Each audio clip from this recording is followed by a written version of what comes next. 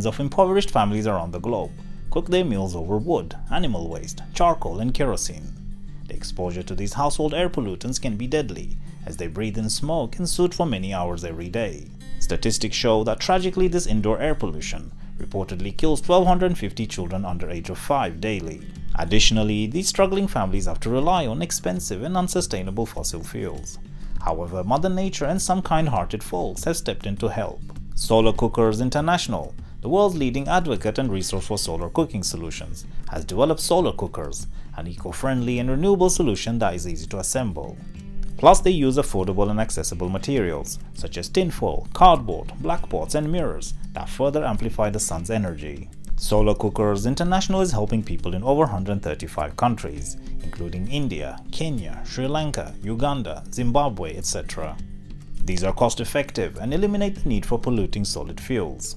There are several variations of the solar cookers, which include the minimum solar box cooker, a simple box cooker that can be made in a few hours at a minimal cost. The materials that are needed are cardboard, aluminium foil, and flat non-toxic black spray paint, or one small jar of black tempera paint.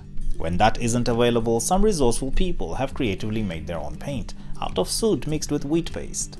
There is also the Cook Kit, which is based on a design by French scientist Roger Bernard. While it's deceptively simple in its appearance, it's affordable, effective, and convenient as well. All it needs is a few hours of sunshine, and the Cook Kit can make delicious meals for 5 to 6 people. It cooks at lower to mid temperatures, so the food can cook while still preserving its nutrients without burning or drying out. Solar cooking has so many benefits for population in need and for the planet. Families can breathe cleaner air, money is saved for food and education, and trees and soil are spared. That's all for today, and if you enjoyed this video, please follow or subscribe for more videos like these. I'll see you again very soon.